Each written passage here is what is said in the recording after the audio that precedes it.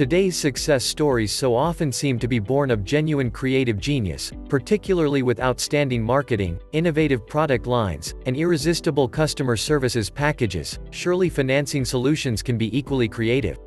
Getting outside, i.e. somebody else's, money to finance a business can be done in only two ways. 1. Borrow it, or 2. Sell something, like shares. Then, depending on a number of variables, whether you are selling debt or equity, you may need to consider technical obligations created by state and federal securities laws because you are selling an investment in your business. There are already an extremely broad array of techniques and methods by which both debt and equity financing is structured.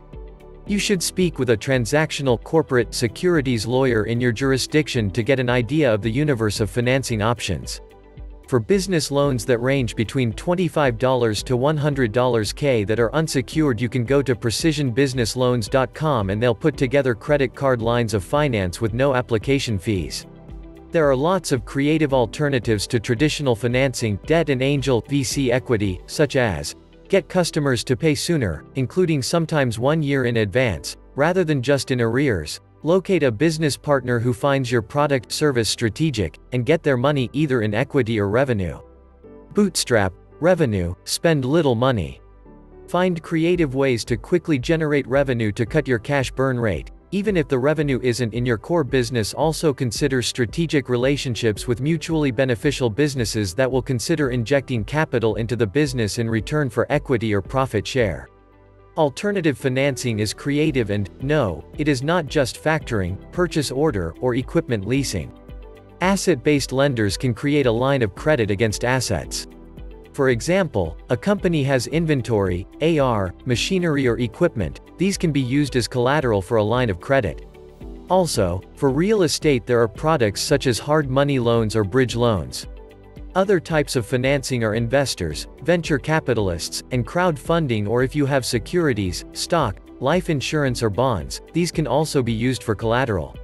If you have a banker, ask them if they have a reliable person that works in the alternative financing arena. There are options outside of banking, you just have to make sure that you are working with someone reliable. There are options for every need you might have. All lenders want to get repaid, just like you want to get paid in your business. Thus, they look to some type of cash event for repayment. For standard business loans, they look to ongoing cash flow. For other types of financing, they can look to financial assets like accounts receivables, credit card receipts, or purchase orders, all things that create future cash events to repay the loan or advance.